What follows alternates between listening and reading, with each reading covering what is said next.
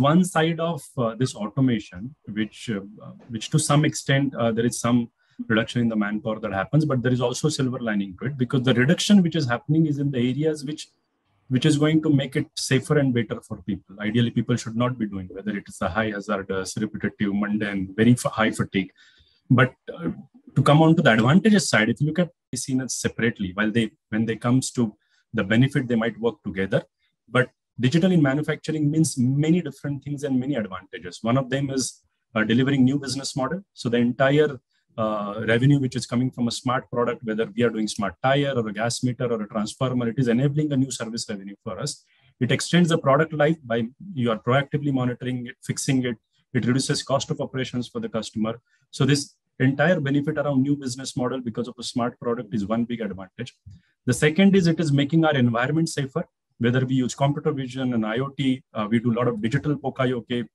For example, we used a computer vision in some of our most unsafe operations to sense, for example, the human hands or the photosensitive gloves, which stops the machine automatically when they see that the hands are getting into the rolling machine, etc. So it actually makes the entire environment much safer.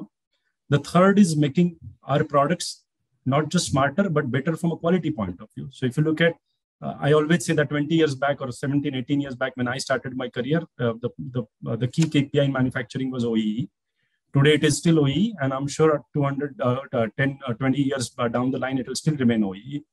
But what has changed is how do you and how much you actually can do this benefit. Manufacturing is also the industry which is actually hit by many frameworks, right from ISO to Six Sigma to 3TM to world-class manufacturing, many of them.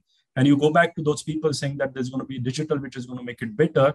It becomes a lot more difficult from a change management point of view. But if you look at from an operations point of view, whether the safety point of view or a new business model point of view, the other is entire making our plants more productive. So if you look at all this entire government's focus on 25% contribution to GDP, not means many more manufacturing, which is coming from China that we see already the trend, but it is also our existing plants, which are, I think in RPG, I can say all our plants are at least 40-year, 50-year-old.